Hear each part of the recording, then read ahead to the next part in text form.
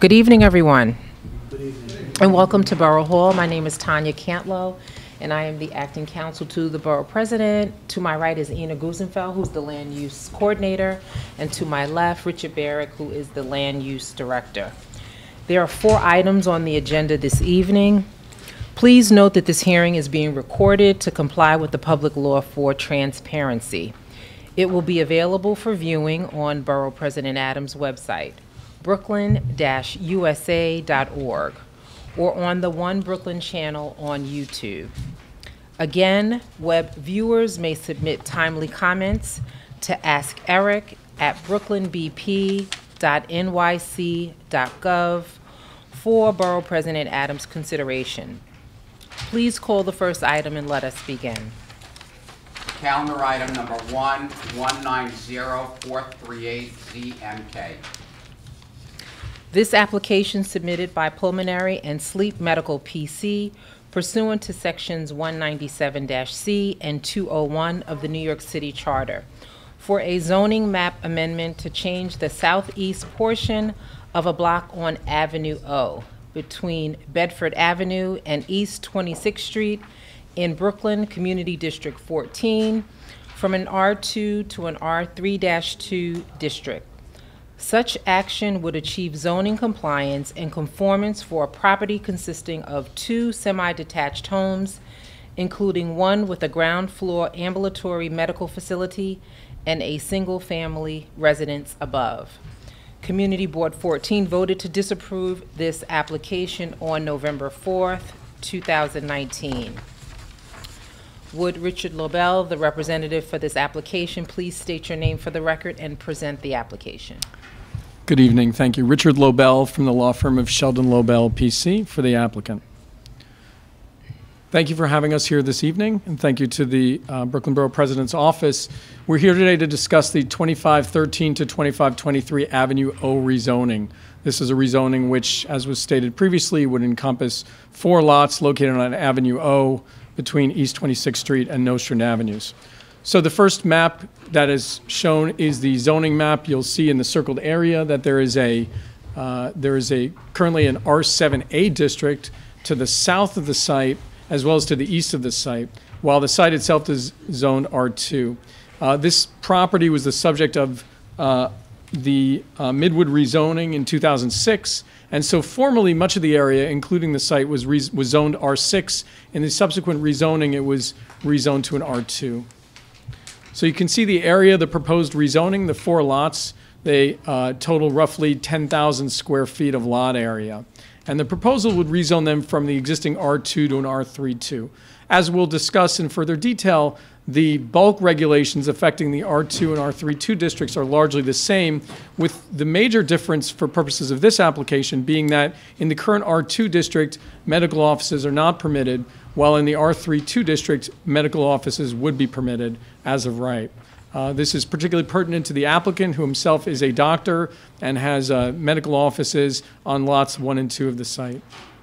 So you can see from the land use of the area that you're in an area where much of the development to the east and south of the site is dense. There are 6-story buildings, 9-story buildings. This was typical for the R6 and is contextual within the R7A. And most immediately across from the site is the New York Community Hospital, a 5- and 6-story building with facilities totaling greater than 130,000 square feet. The actual zoning change map is seen before you. It's a very small, effective zoning of the map. It's basically taking this 100 by 100 parcel, rezoning it to an R32 district. So we have a permitted and required comparison table under the existing and proposed zoning. And as you can see, most of the bulk regulations remain largely similar. The maximum FAR for residential and community facilities remain the same. The yards generally remain the same. There are slight variations in the height with a maximum cap in the R32 and a sky exposure plane in the R2, existing R2. So again, this is really not a rezoning which is being done for bulk, but for use.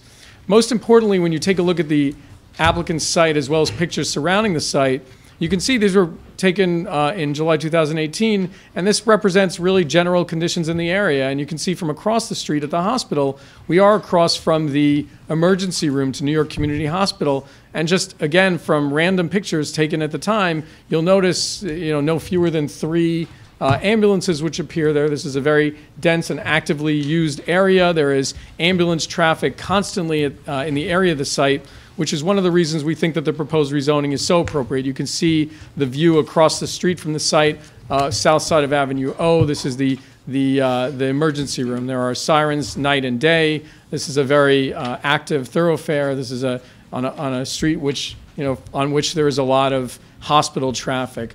This is why we think the R32 is particularly appropriate here, in that a legalization of the doctor's offices here would allow for a condition which is quite consistent with a hospital across the street. Indeed, Dr. Soni, the applicant, his practice has many patients who, but for his practice, would need to go to the emergency room across the street. So we were very happy to get the vote in favor by the Land Use Committee of Community Board 14, 7-2 in favor, although the full board failed to carry that approval through. So we'd be happy to answer any questions. Just want to point out for those who just walked in the room, if you plan to speak on particular calendar items, we have speaker slips up by the front. Okay. Mr. Lobel, so we have actually 4 questions on behalf of the Borough President. The first, non-conforming detached buildings are not allowed to be enlarged under the existing R2 detached single-family home zoning. The first question, what additional development rights would these buildings gain under the proposed R3-2 zoning?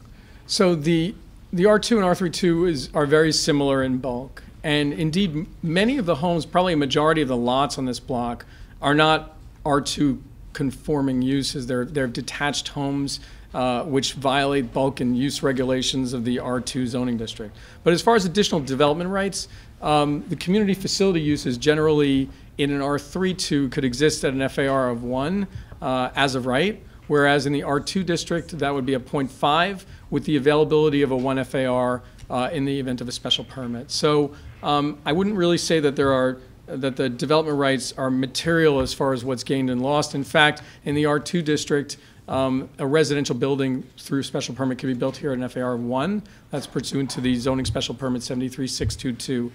Whereas in the R32, you would only be able to get a 0.5 FAR for that residential. So again, while there's some shifting of the uses, the development rights remain largely the same. Okay. And so what additional uses would be allowed according to the proposed rezoning? Sure. So while the R2 allows for a host of community facility uses, there are certain community facility uses which are not permitted in an R2 district. Those include the medical offices in question. They include certain other community facility uses, colleges or universities, hospitals and related facilities, et cetera. So as far as the additional uses that would be allowed, those are community facility uses that would not require the benefit of a special permit or would be allowed as of right within the R32. I would note, though, that nonprofit or voluntary hospitals are allowed in the current zoning district, the R2, as well as under the R32. So, and this is important for not only the reason that there exists New York Community Hospital across the street, but that as a matter of public record, New York Community Hospital owns one of the lots within the rezoning area. Okay, and the third question, what is the total existing square footage of community facility use at that property? So the existing community facility square footage, as is noted in, I believe, in the first zoning sheet, there's currently 1,424 square feet of community facility use in the form of the doctor's offices existing on lots 1 and 2. And just for purposes of review, that number appears here. The 1,424? Correct. Okay. Do you have anything? Okay. And the last question, given that the 2 buildings in the proposed rezoning are semi-detached residential structures, why was R3-1A district that is meant for the semi-detached residences and permits up to 1,500 square feet of community facility use, not proposed. So when we started the rezoning, we had a thorough discussion with the Department of City Planning regarding the appropriate zoning district. And I think that the very intensive use across a wide street, Avenue O being 80 feet wide, as well as the community hospital across the street, really kind of would mitigate in favor of a denser R32 as opposed to an R31. The R32 district appears, as you can see, widely throughout the area, whereas the R31 does not. And moreover, to the extent that the current square footage amounts to 1,424 square feet, the R31 would allow up to 1,500 square feet for medical office and would not allow anything beyond that. So in truth, if the doctor wanted to use additional space for back office and other uses, that would be permitted under the R32, whereas in the R31 it would be capped out at an additional 76 square feet. So we understand there's been a lot of discussion around this. We're again remorseful that the community board did not carry the land use committee vote. We understand that I think there probably are certain parties who would prefer an R31 because that would fix the existing development. But as far as our initial discussion was concerned, those reasons are why we picked the R32.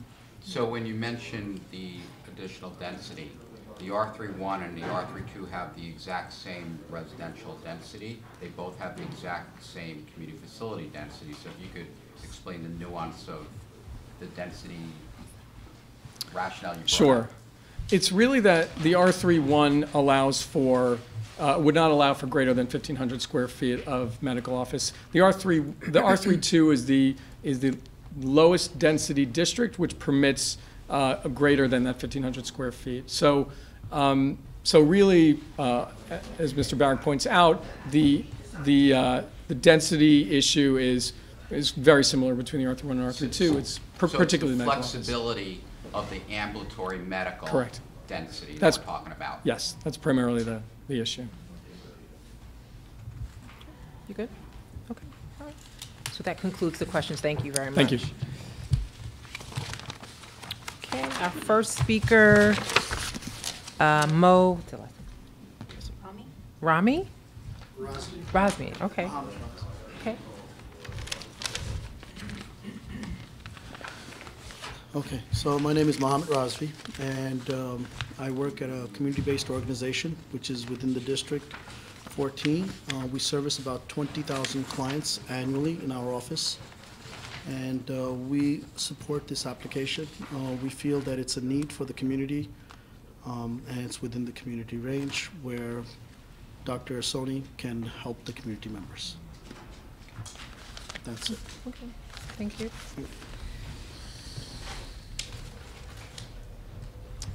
The next speaker, Abdul Aziz? Yeah. Okay. Good evening, everybody. Good evening.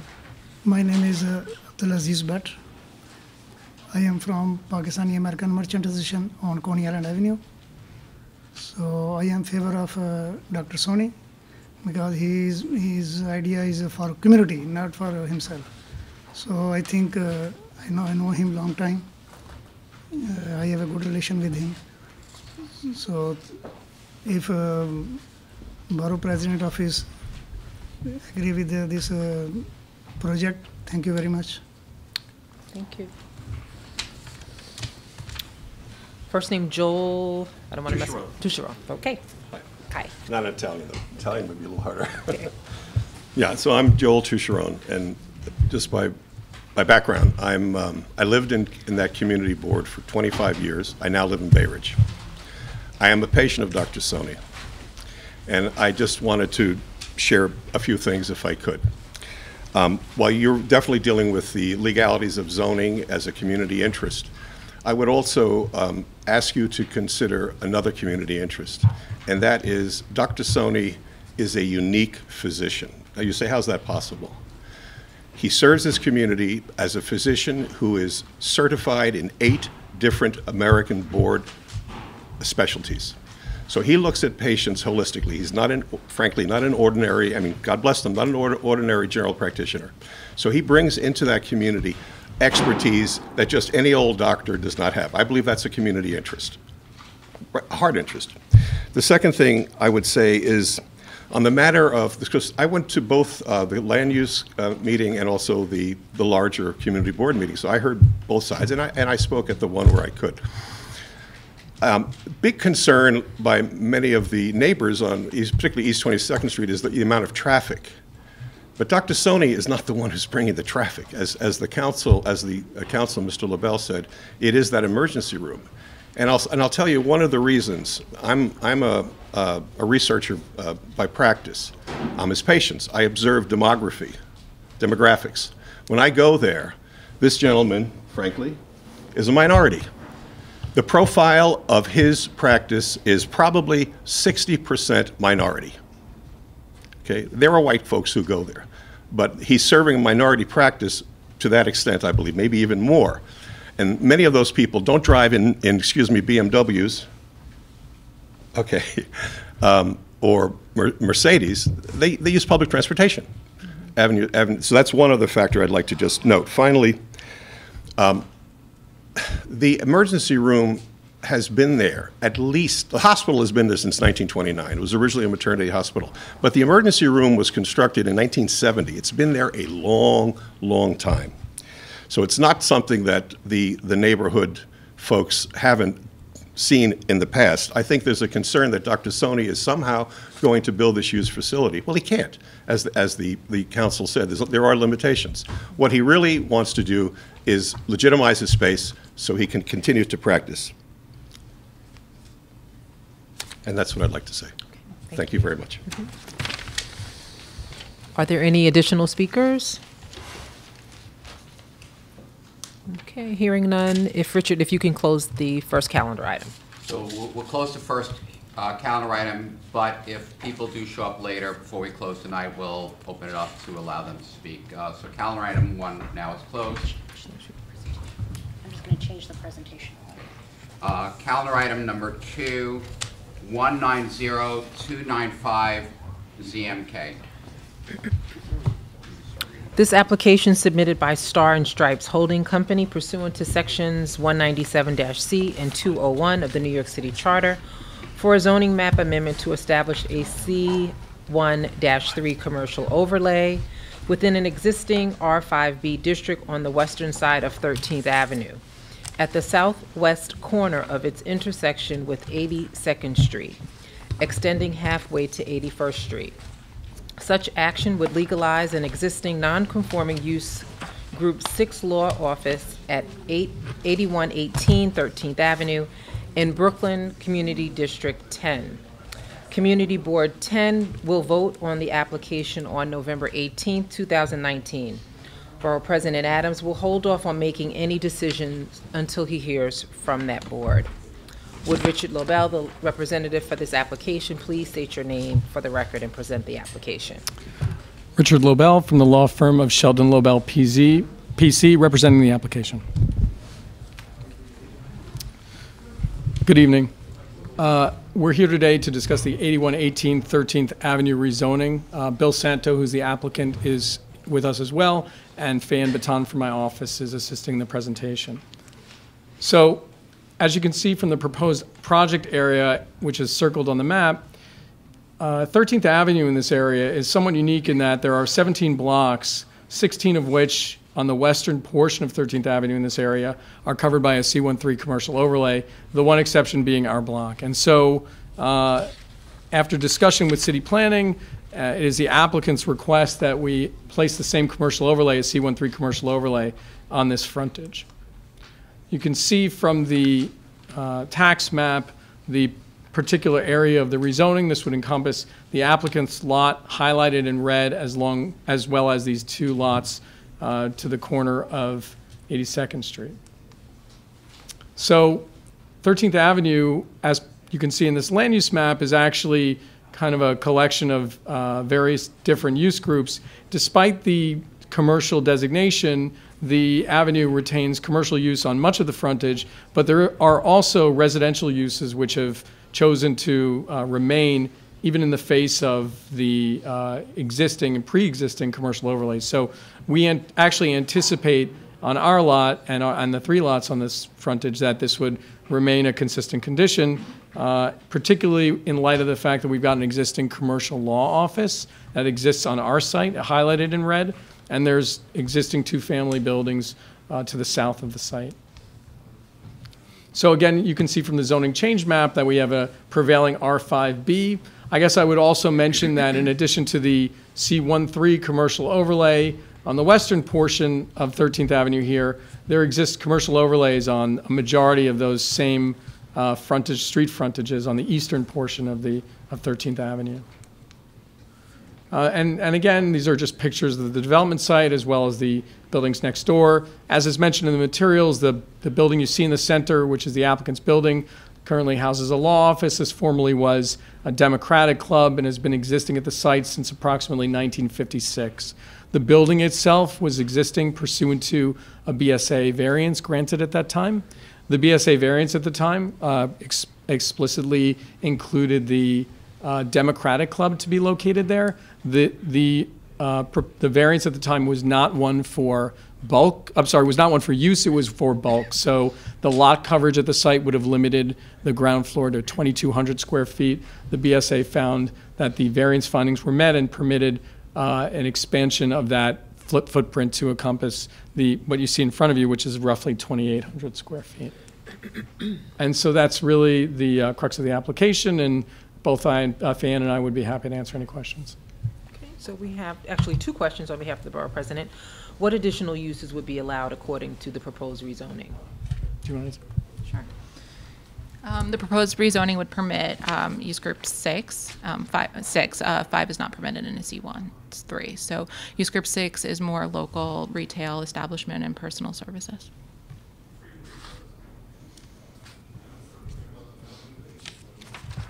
Okay, and to what extent is unenclosed commercial use allowed in the front and rear yards of the affected properties? So generally speaking, it would just be for eating and drinking establishments as per the zoning resolution. Other uses in use group 6 have to be enclosed and within the building. Did you have anything? Okay, thank you. Thank you. Speakers for this? Okay. Are there any speakers for this calendar item that have not submitted a speaker slip? Okay, hearing none, will Richard please close this calendar item? Calendar item number 2, closed. Calendar item number 3, 190172, ZMK. This application submitted by 271 Seabreeze Development LLC pursuant to sections 197-C and 201 of the New York City Charter for a zoning map amendment establishing a C2-4 commercial overlay within an existing R6 district on the entirety of a block bounded by Seabreeze and West Brighton Avenues and West 2nd and West 5th Streets in Brooklyn Community District 13. Such action would facilitate 2 stories of commercial use totaling approximately 25,020 square feet and an approximately 20-story, 114-unit as of right mixed-use development.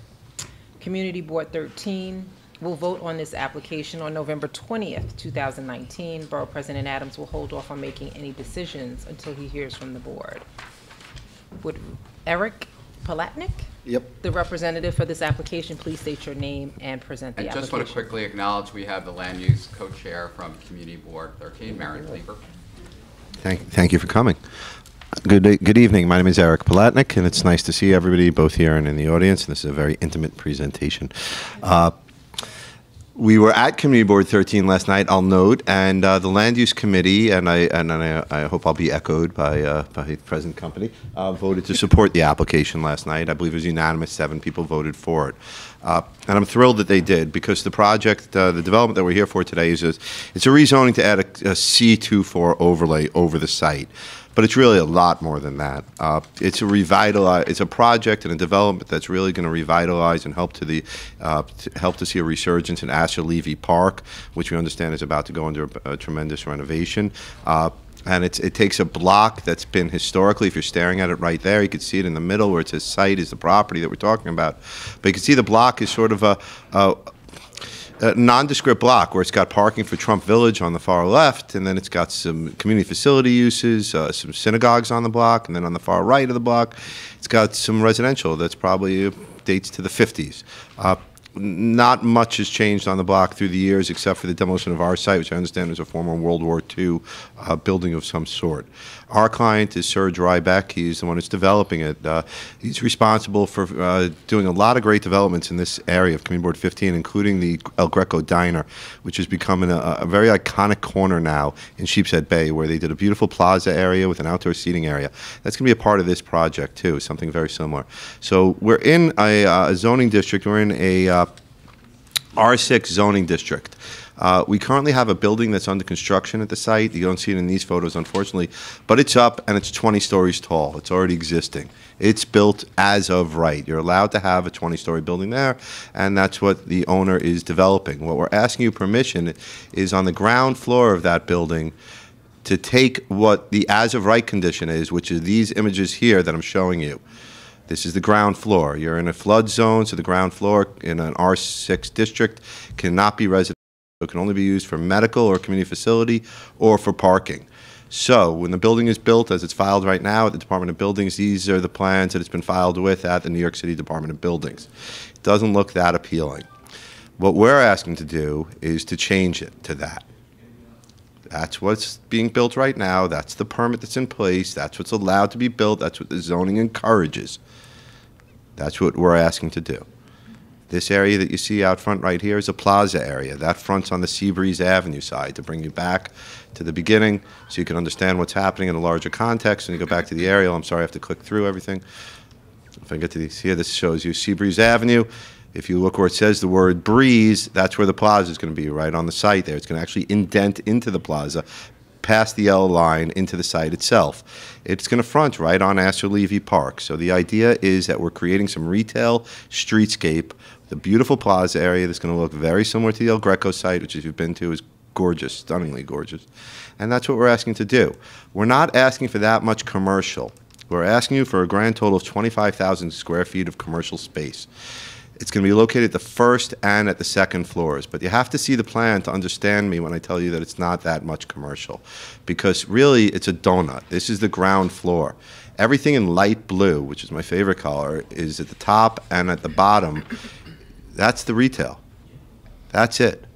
It's not a Target, it's not a CVS, it's not a Duane Reade. It can't accommodate anything big. You're talking about a grand total of retail of 26,000 square feet, 25,000 square feet, excuse me, and of that 25,000 square feet, you're looking right now at 9,000 square feet of it. The idea of it is to be engaging the community, local retail. Our motto is, or Serge Rybeck's motto is, things you can't buy on Amazon. That's what we're trying to do. We are then, that will be enabled from, this is what will be enabled from your rezoning, this space that's in light blue. Also, should the rezoning be approved, the second floor will be allowed. That's all light blue, again there, that's all around, that's a full floor. That's proposed to be a gym. Mr. Rybeck is in talks with the gym. That is the business plan, and that is what it will be. We will be applying to the BSA for a special permit when this is over, and securing a special permit to have a gym there. So that's the commercial. The 25,000 square feet of commercial that we're asking for really is comprised of 9,000 square feet of local retail, 16,000 square feet of a gym. Now, why am I emphasizing all this? Because parking came up at the community board. It was vigorously discussed at the community board.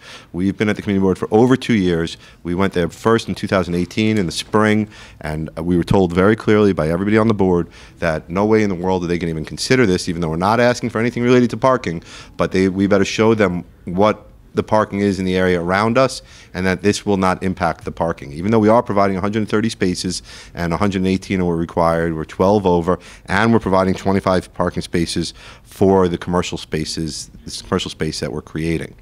So we went out, we hired a traffic consultant who went out there as the community board directed us on the hottest summer day in August of 2018, because they told us don't go on a rainy day, don't go on a cloudy day, go on a sunny, hot day. And they did that, and we prepared the report, and we submitted it to them. We've been back to the community board twice since then discussing it, and I think they were pleased, and we were pleased too, that we showed them that we're not having any negative impact. They also asked us to study various intersections around the property, which we did in the neighborhood, and again, we showed them we had no significant impact.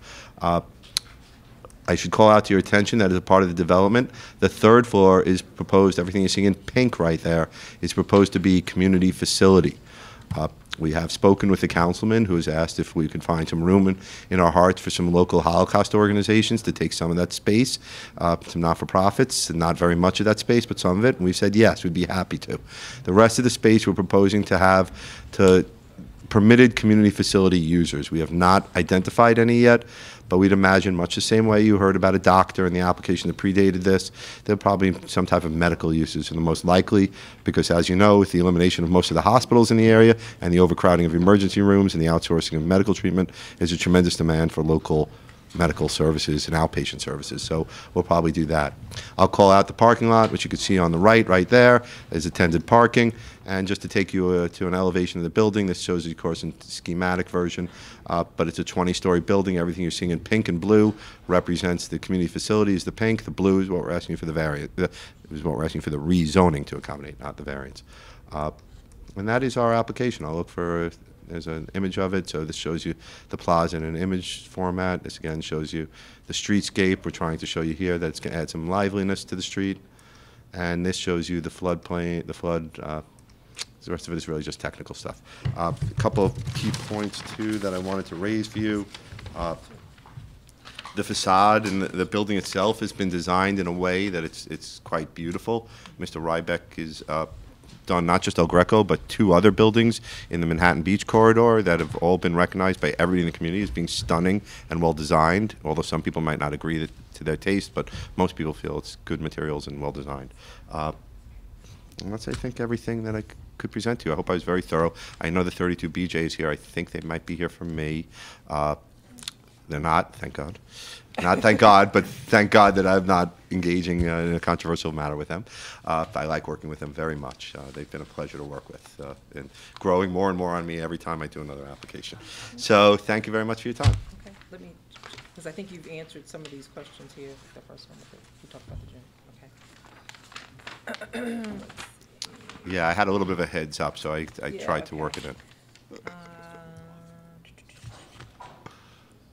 So the experience for pedestrians walking along Brighton Beach Avenue is hampered by the proximity of the elevated train structure. What elements are being incorporated in the building design that would improve lighting along the facade? Everything that I was just talking about.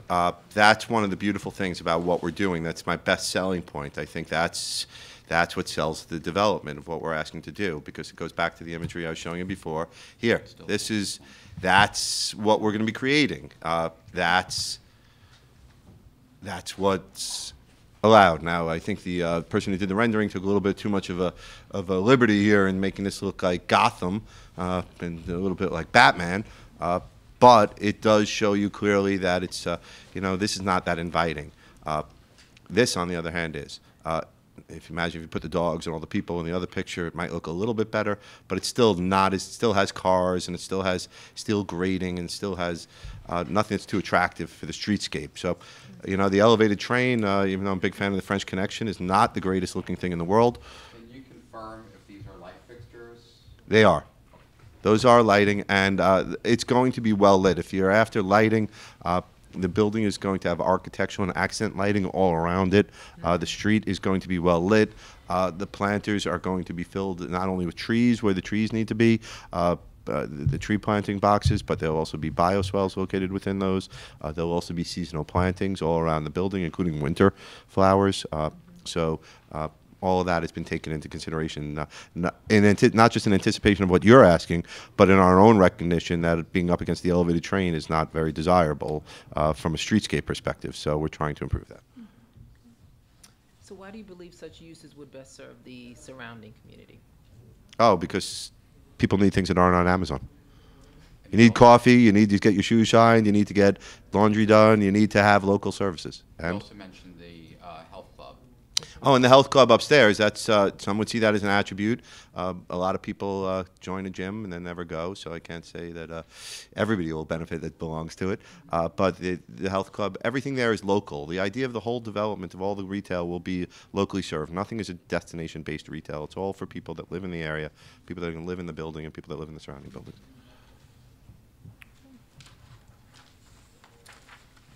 That concludes our questions. Thank you for having us. Are there any speakers that have not submitted a speaker slip? You'd have to. You can make a public comment, but would like you to do a speaker slip, so right after your comments, you could fill out that slip. I'd like to acknowledge the other co-chair of Community Board 13 Land Use Committee, Sharon Rukowski. You can come speak first and then fill it out, though. Hi, my name is R. Rose. I'm a resident on Neptune Avenue. This parcel is a place where people from the towers, Trump Village, Warbass, Luna Park, Brightwater, converge at this site. This is their spot.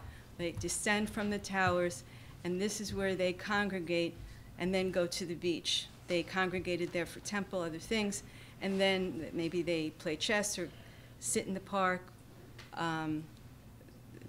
push their strollers through the park, their children play in the playground, and then they go to the beach. So this is a very, very important piece of property, relative to the community.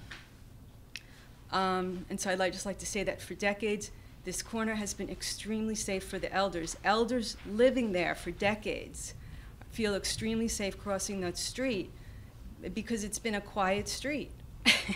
And when you put commercial, you're going to change that whole character. It's not going to be a quiet street anymore. The commercial needs to attract cars. Part of the presentation of the developer is that a parking voucher will be provided, free parking voucher will be provided if you are a customer of the store. So they're expecting car traffic to the commercial, destroying the safety for the elders. Second of all, this is really a piece of public land. This is in the critical piece of land facing Astor Levy Park at the bottom of Ocean Parkway, facing the New York Aquarium and the boardwalk. So it really, it's like a piece of public land that it needs city involvement, and it really needs a careful analysis. And I have done a little bit, and I would like to make a suggestion that we, as a city, develop a bike plaza on the east end of Astor Levy Park. That's historically what was there. There was a bike storage and a plaza for bicyclists. But that west side of the park where the development is needs to be pedestrian safe. I'm in favor of the parking lot. People need to commute to Long Island, places not publicly accessible by city transit. So people need parking. There is an undersupply of parking in the area. But the parking lot entrance needs to be on West Brighton Avenue, right there. West Brighton Avenue is an interconnector street. It's a pass-through street. It is in between it's walkable distance from 2 subway stops and 3 bus stops, and it connects West 5th Street to Ocean Parkway and Brighton Beach Avenue and the Bell Parkway. This is a connector street meant for people to just pass through, not to linker like this photo.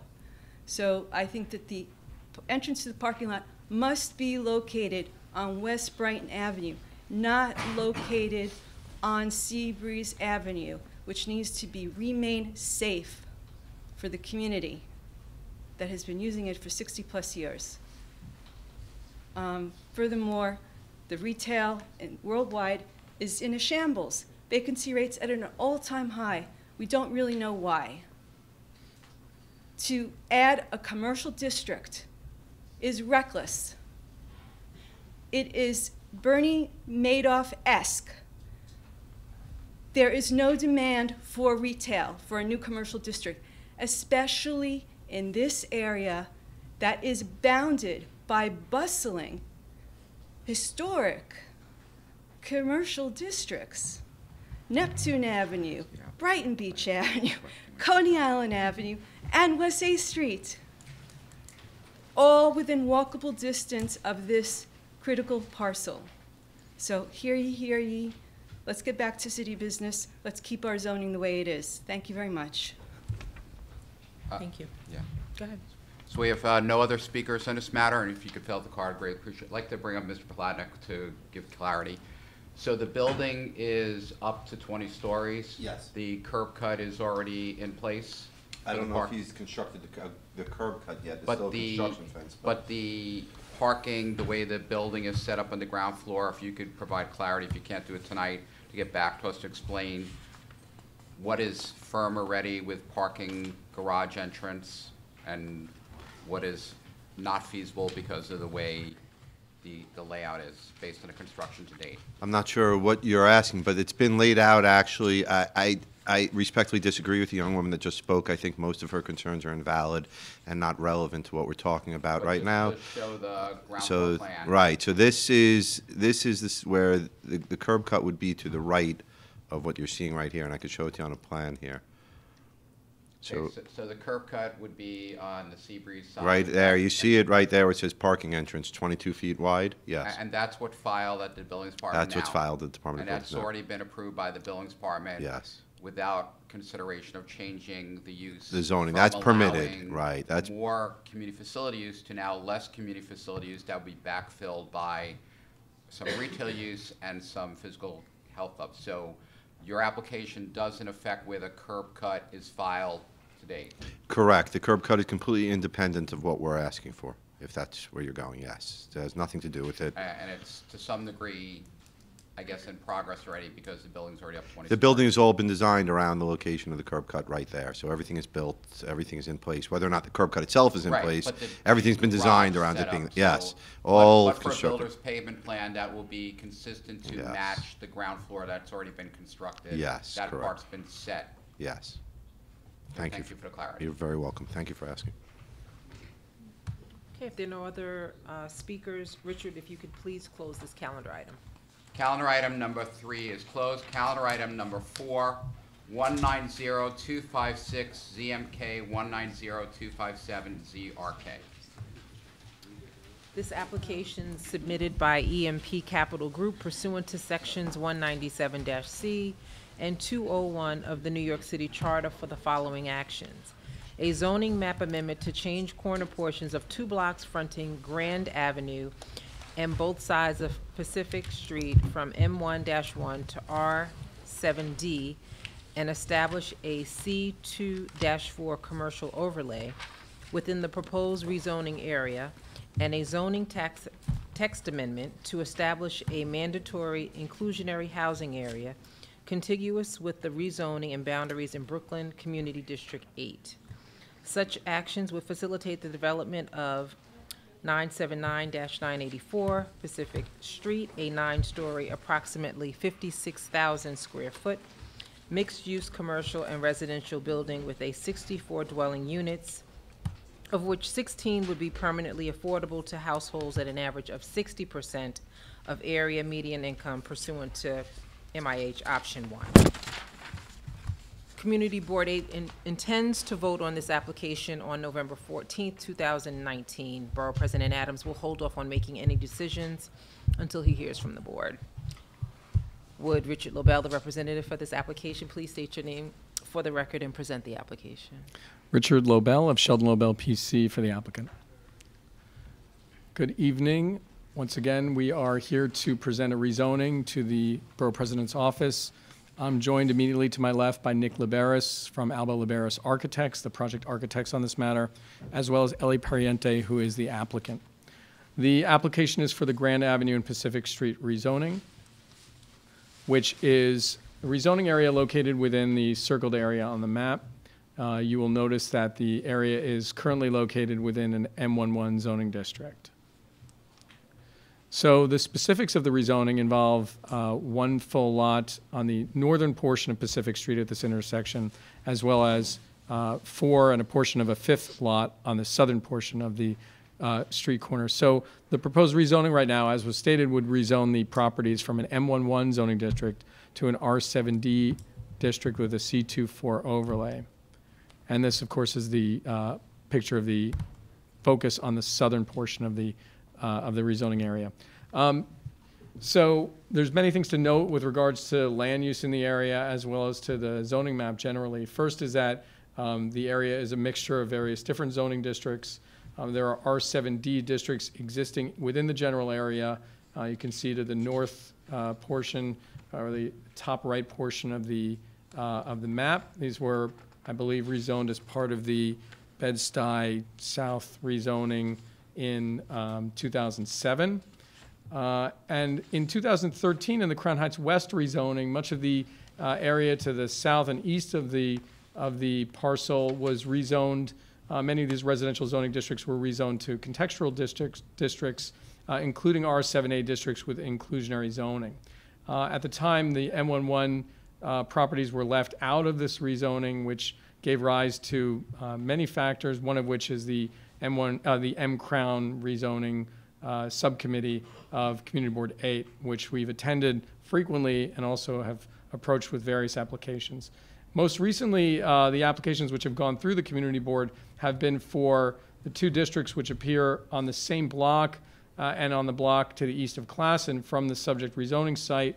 You see an R7A zoning district with a commercial overlay, a C24 overlay, as well as an M14 R7A district to the east of Classen. These were done and were approved, finally approved in May 2019, so relatively recently. So here is a focus on the zoning change map, which demonstrates the street corners which were included. Grand Avenue is generally understood to be different in scale than many of the surrounding avenues, and as can be discussed in greater detail, the M-Crown subcommittee's own resolutions have dictated different bulk and uses that would be available on this block and on this frontage as opposed to other frontages within the general area. And you can see pictures of the rezoned area, primarily occupied by vacant lots. So we are, as was the case in prior rezonings, very much looking forward to the proposed development. The plans and zoning calculations are included in the pages that follow. This would, as was discussed, be for a 9-story building. There would be ground floor commercial use at the site, as well as residential units above. The residential units would total approximately 64 units. Of these 64 units, in accordance with mandatory inclusionary housing, which would be mapped district over the site, there would be 16 affordable units, which, as proposed by the applicants, would be at option 1. So we have floor plans and zoning calculations and other plans relating to the site, which at the Borough President's discretion, we're happy to discuss in detail. I know that, as is typical, that there's many questions that have arisen, and we're happy to answer those with specificity, both myself as well as our architect, Nick Liberis, and Ellie, the applicant. Okay. So we actually have about 7 or 8 questions. Oh, great. First question, Community Board 8 has updated M-Crown zoning recommendations for its M11 district based on the Department of City Planning's M-Crown framework, which contains this proposed rezoning. Please describe in what ways the requested zoning district and the extent of envisioned use are consistent with CB8's vision for M-Crown. So the M-Crown zoning framework, as was most specifically set forth recently in its September 2019 resolutions, designated this area beginning on the block south of Atlantic Avenue along Grand Avenue as a mixed-use sub-area, which, in accordance with the M-Crown resolutions, was really called out for several factors. The first was that they wanted to ensure ground floor commercial use.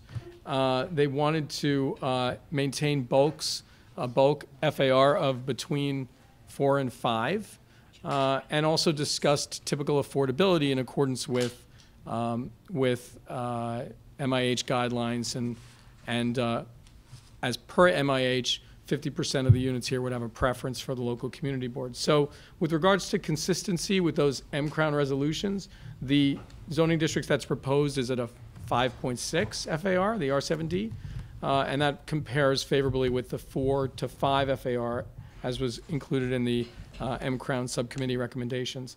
The ground floor commercial use here, one of the great things about the R7D district is that when it is paired with the C24 commercial overlay, the ground floor commercial uses are mandated at the site. So, and I know that Richard talked about this at the committee hearing, but there is a certain amount of non-residential floor area that's required here. So, so the site, as proposed, has roughly 8,000 square feet of ground floor commercial, of which greater than 2,000 square feet would be reserved for proposed M-Crown uses.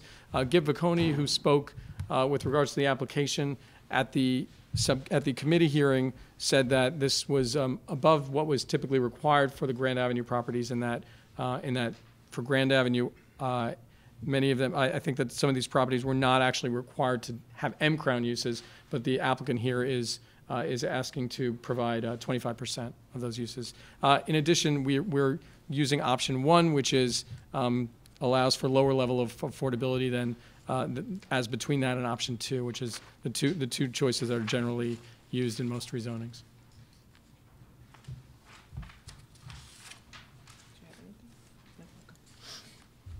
Okay, last year CBA disapproved 1010 Pacific Street, which was proposed as an upzoning from M11 to R7D on the grounds that such height and bulk was excessive for the area.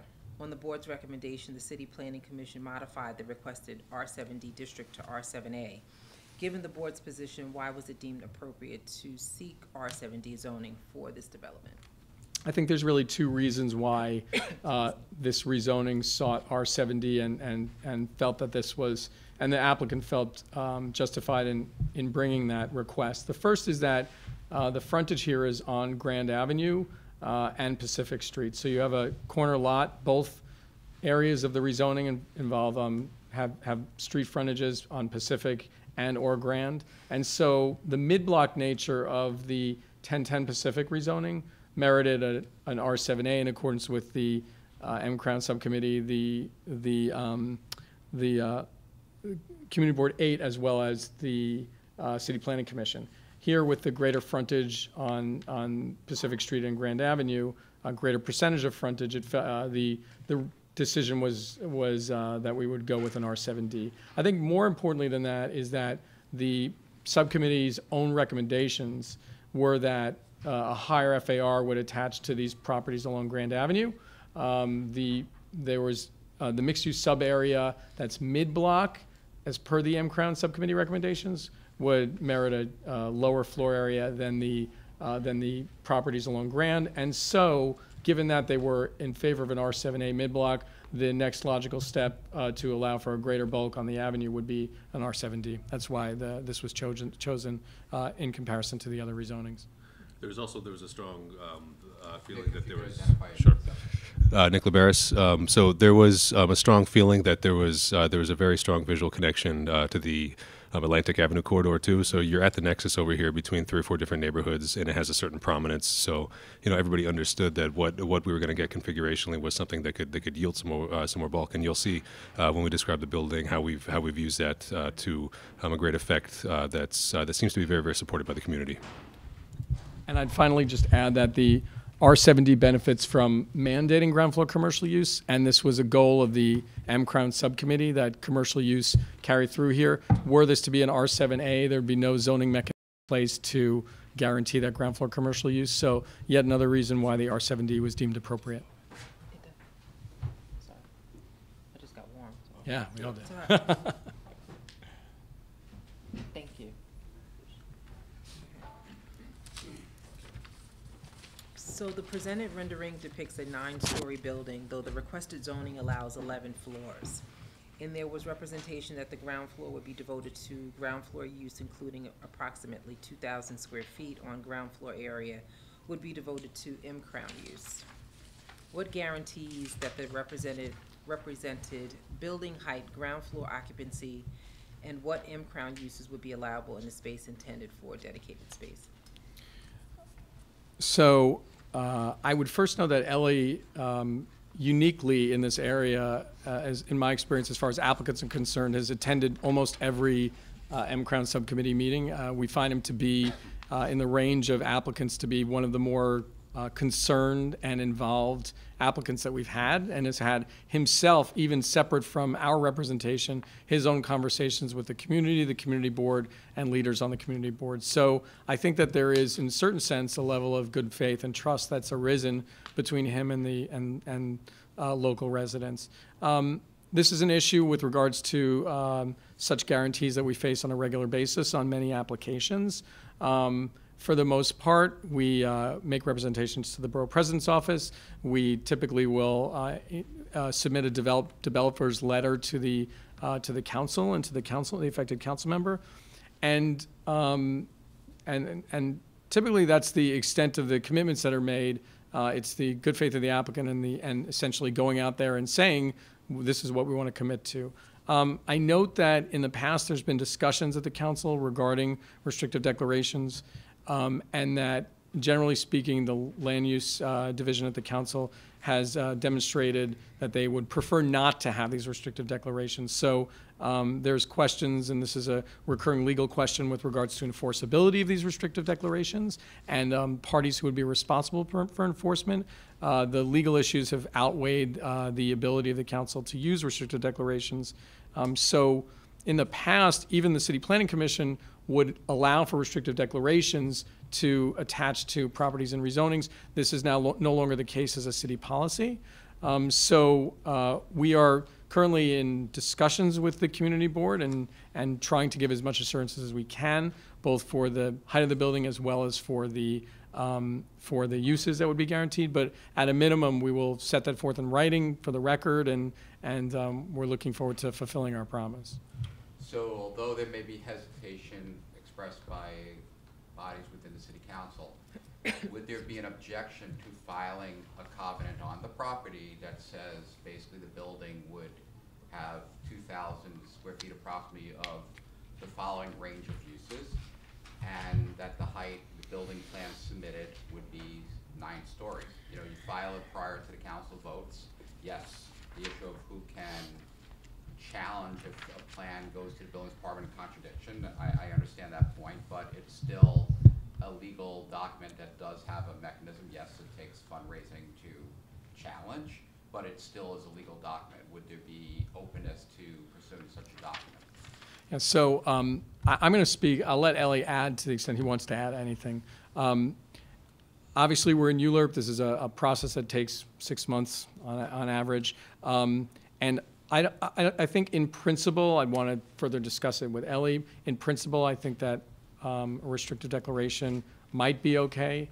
I don't, and I think at that point it would be more for show than anything. I mean, obviously, to the extent that it becomes a central issue as this proceeds through ULURP, I think that it's going to be a serious consideration on our part. I know that there's maybe other mechanisms which may be available, which we're looking into. But again, I know from my personal conversations that Ellie is committed to these factors around the building. I think particularly in light of the M-Crown uses. So the M-Crown uses, I think, are of particular importance given the fact that the underlying bulk with regards to the community board was acceptable.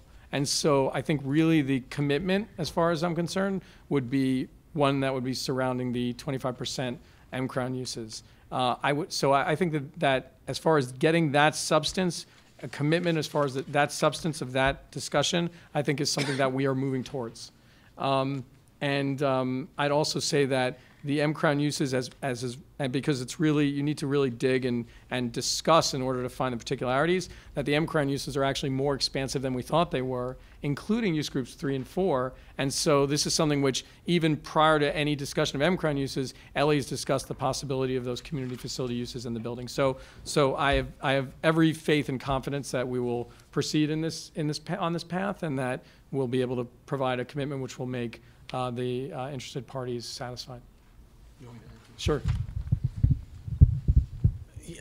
My name is Eli Pariente, applicant, as Richard mentioned. I don't know what to add to what Richard has said, other than confirming that, yes, we do intend on implementing the M-Crown tenancy within the building. We've been in conversations with the land use subcommittee, who has also proposed, different mechanisms in order to enforce the M-Crown use.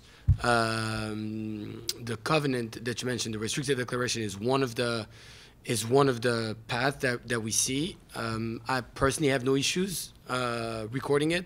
I will obviously follow my counsel and my architects to make sure that we don't hurt the property. But we already have. I mean, I wouldn't say negotiation, but we've already discussed the space with a couple of tenants that have been in the market in the neighborhood and have a very good idea of what kind of tenants we could fit into this space that actually really fit the M-Crown uses as described by the community board. So I mean, at this point, it's really more of a legal issue because we have all the intent of setting it up, of implementing it. What legal mechanism we use to give those assurances, I leave that to my, counsel. But we have no issues signing whatever we have to sign to make sure that that it gets built this way. Not signing, yeah, but like, implementing whatever mechanism. Yeah, also, just a little bit of color for this too.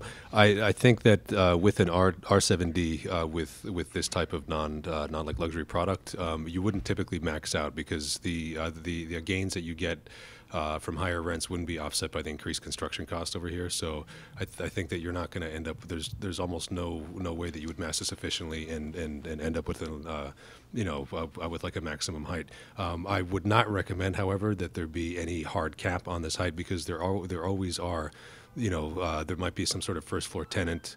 There might be some sort of decision to place, like to place community facilities, I'm sorry, the rec space, like the quality housing rec space, up on the roof, which might in the end give you a 10th floor, something like this. But I think you could safely make an assumption that it's not going to get near that 115-foot height, but it may hit 10 floors, depending on certain configurational things, but most probably not. So the next question actually is a three-part question, deals with affordable housing. First part, what is the qualifying income range for prospective households based on household size?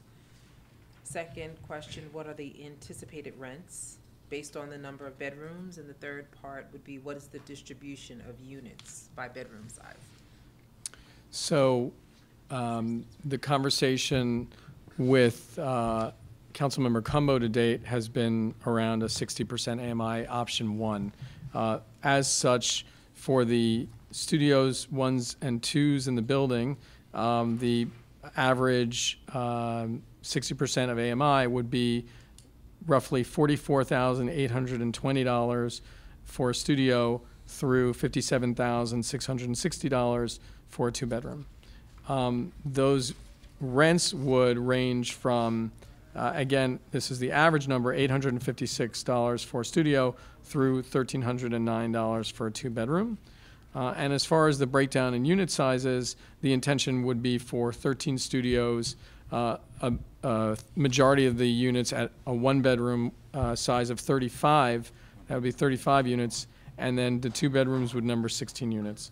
As the Borough President's Office is aware from voluminous information and other hearings, the 10% of that 25% number would be at 40% of AMI, which would provide for AMIs at 40% of $29,880 through $38,440, and rents of $535 through $828, with, of course, potential maximums exceeding the 60% in order to maintain a 60% average. And again, this is always going to be vetted through HPD, so the typical unit breakdown might be slightly different in the end, but that's that's generally what we'll be shooting for.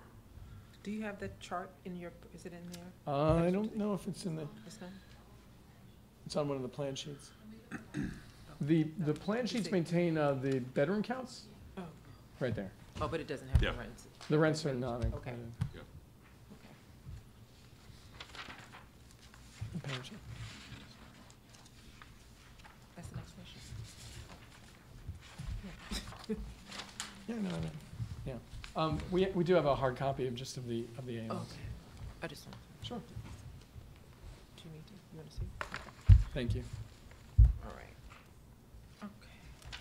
Okay. The next question deals with community concerns regarding displacement. Please identify what marketing strategies, such as designating one of the community's affordable housing nonprofits as the affordable housing administrating agent. Would such marketing strategy start off with a financial literacy campaign to assist area residents in becoming lottery eligible?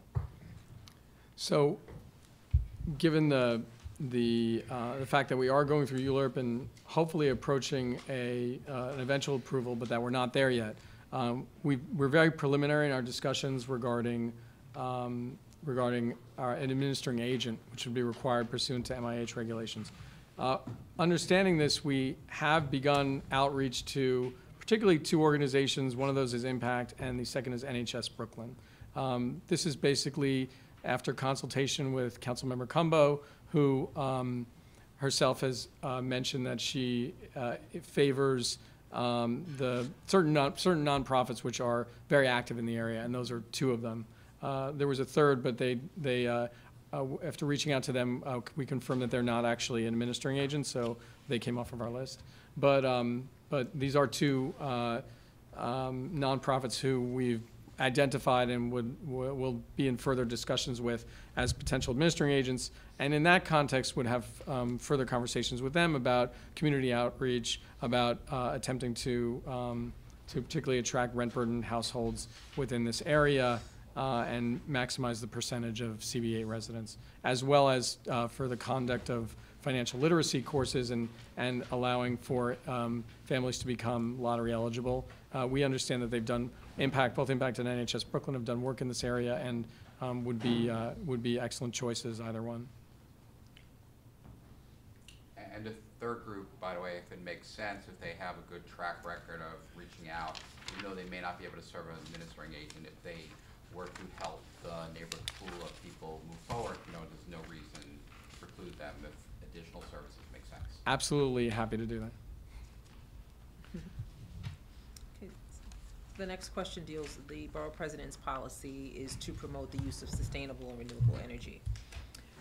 It is also the Borough President's policy to promote practices to retain stormwater runoff. What consideration has been given, possibly in cooperation with the Department of Environmental Protection, the Mayor's Office of Sustainability, NYSERDA, or NYPA, towards incorporating passive house design, solar panels, wind turbines, blue, green, or white roof covering, and/or DEP rain gardens? So the site is it's at the corner, and as such, we could do 100% lot coverage. So we end up with a lot of roof. And what we're able to do with this is to detain 100% of the water coming in on these roofs. We have setback roofs. We have the top roof. We have the roof that's at the second floor. And what this allows us to do is, in effect, have something which over most of its surface is a de facto green roof, in that it performs that way. It's a high R roof, which has been engineered to retain water. And this is standard city policy. This is one way that you could comply with it. This is what we're proposing over here. The white roof portions. I mean, you guys must be aware of this thing that's coming down the pike right now. That I think it's in effect in the next couple weeks now, where you have to do solar panels, you have to do green roof of some sort. There's exceptions for this. So this is actually going to be covered now by the zoning. So in our case, there are exceptions that would cover areas that are rec space, so we do plan on having rec space at that second floor roof and also possibly on the top roof. But because we have to retain water there, you end up basically with that same depth. So it's in effect, that the white roof then would be germane for the mechanical bulkheads, for the elevator bulkhead. So we're going to have that there, and that's going to be compliant. Excuse me. We are working with Ellie right now to help him on certain other projects. So we're helping him source windows from the suppliers that we generally use, and they're foreign windows. And the windows that you get out of Europe are almost all triple pane. So it's actually cheaper to get triple pane than it is to get double pane over here. While we won't be passive house, we'll still have the building components of a passive house building, namely the beefy windows. We will be super insulated. We've been using a product that's called Cool Therm for the past couple of years, which gives an R of 14 over 2 inches. This is a product which has been developed originally in the 1930s for commercial refrigeration buildings, which were prefab. It's extremely high R. The main thing that keeps us from doing passive house is a testing protocol. It's a very rigorous testing protocol, and we find that it doesn't really make sense for these types of developments just because it's too big. The Energy Code has an exception which lets you bypass this, and we have done it with another building, but we still had a very difficult time signing it off. So to be honest, I don't know that we will be recommending it for this building, but in the end, it's a very sustainable building. It's very, I would say, conscious of all these factors, and ultimately, as we all know, the Energy Code keeps getting more and more restrictive, and we have to satisfy it.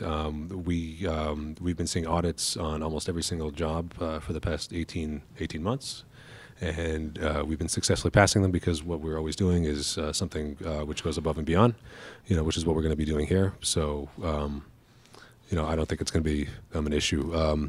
Regarding, I think you said something about bioswales. Did someone the rain garden? So since bioswales, okay. So the only places that we could really do them are in the tree pits, because everything else, because we are trying to keep the building low. We don't really have so much room to play with these roofs. What happens with these setback roofs is that you have to have slab drops, so you end up basically lowering the ceiling height underneath. So to do something with that depth is not really feasible with this height building. We could do it in the sidewalks. We've definitely looked at it before. It's something that we can investigate. Again, it's not something that I would commit to because it may not be possible. What we also run into often is anytime that we get into bed with DEP or DOT, we get into situations where we're prevented from getting C of Os because it's impossible to get an email answered. So, I can't commit to that, but we will look into it.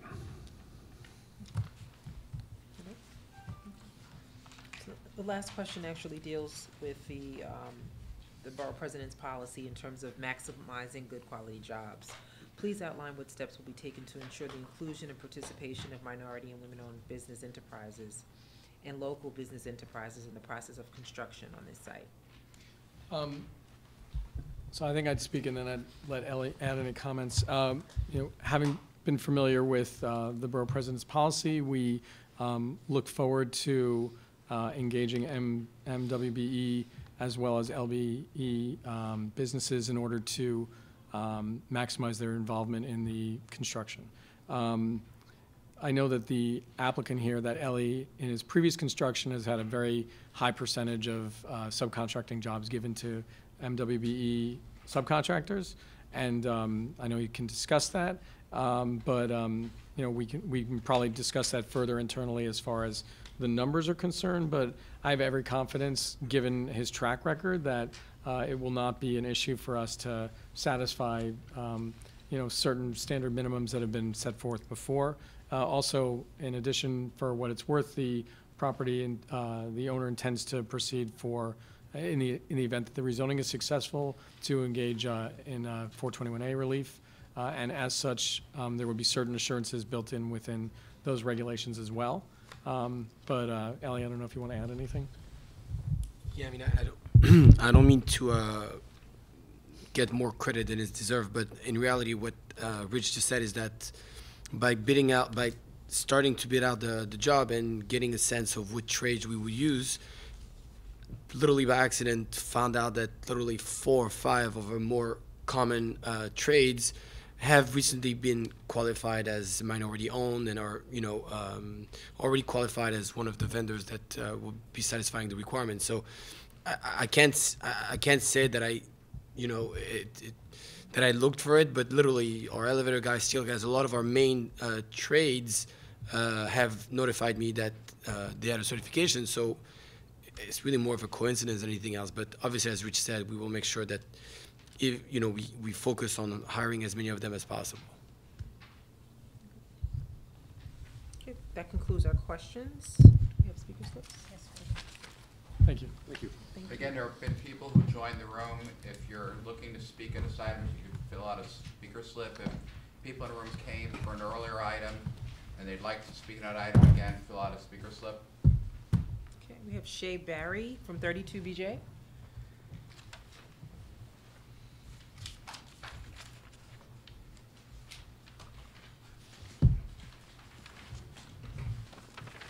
Good evening.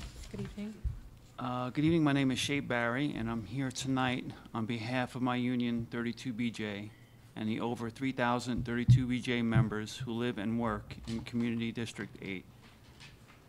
As you know, our members clean, maintain, and secure residential buildings like 985 Pacific Street.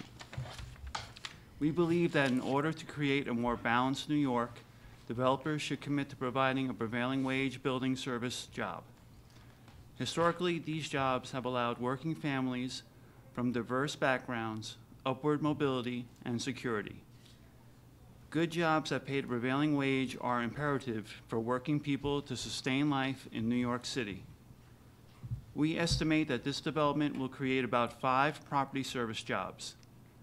These jobs should help uplift working families and give workers dignity. Currently, there is no commitment to provide prevailing wage building service jobs at this site. However, the developers seeking this rezoning have expressed interest in making a credible commitment to provide prevailing wage jobs to the future building service workers at this site. We respectfully request that you urge the developer to commit to good jobs that pay prevailing wages as part of your recommendation for this project. Thank you. Thank you. Next speaker, A.M. Goodrich.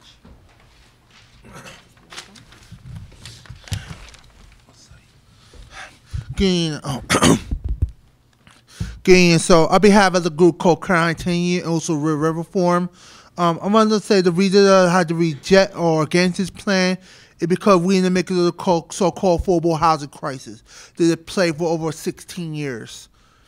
So our solution, our platform, to make sure to house homeless families and make sure to have local hiring to help benefit the people of the community. Unfortunately, that is not the case. Like over 72,000 homeless families and people living on the street, also on mass transit system CY. That is way worse than the national average or the New York State average. But in addition, because of other like the income value, people have to make between $22,000 and $46,000 a year in annual in income. So our solution, our platform, they should make sure to create all the units to house homeless families, senior citizens, veterans, and working class families in between. But people have to make between 30 to 60% of the local area median income. That means here CB8 and beyond. So this is like a hard-working, middle-class, diverse, culturally community for their family, senior, and veteran for generations to come. So, because you have like 65, you have with Berger and Dean, you got 25 votes and 26 run by Fulton and Fulton served by CB2, and also on the 48 was run by Classen and Franklin Avenue. So that's the reason our solution is to make sure that demand like real community land trusts, make sure to provide like low income housing for families in need. So that is my point of view. Thank you.